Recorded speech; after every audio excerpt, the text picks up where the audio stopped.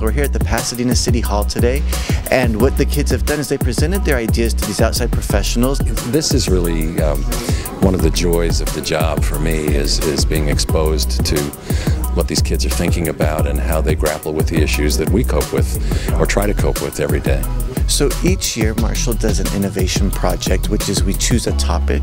This year the topic is housing. The kids are given about 6 hours to identify a problem, to develop a research paper on the problem, and then create a presentation. You know, it's hard for me to put myself in their shoes, but I think if I was their age and I had this opportunity, I'd be feeling pretty nervous right now. Every year we have all the kids do a presentation at the school, and we come up with the top presentations and we bring them to present to an external panel. One of the most memorable times at the City Council is when we had a 12-year-old come and speak to us about the importance of a housing commission, and the entire council chambers where we are now was just silent.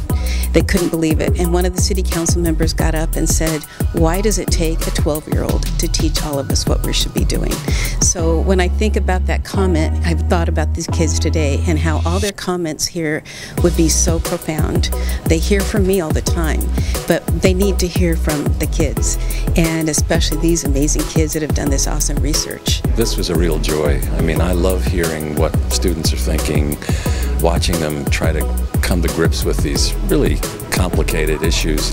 They had a limited amount of time to prepare. I thought they were very brave in terms of what they attempted to do. They were ambitious, pretty fearless, and they took criticism very well. Kids had their ideas challenged, they had to defend them, and the concept is that at Marshall we want to make a bigger impact than just within the walls of our school, but beyond the community. I think that the piece on Prop 13 was very interesting. The piece on overnight parking was very interesting to me. The tiny house presentations, I mean, all of them had real merit, and the fact that so many of them identified so many different aspects of this housing problem that I've grappled with my whole adult life really spoke to me. Also to help the students prepare themselves for a future where they will be asked to do these things, to develop ideas, to defend them, to challenge them, to make changes in the world. And it's great because some of these ideas will make changes today. We are building a future of leaders here and communicators. Whatever their background, and tying that with specific policy initiatives that they need to identify that's well researched like they did today, that makes all the difference when they become very credible.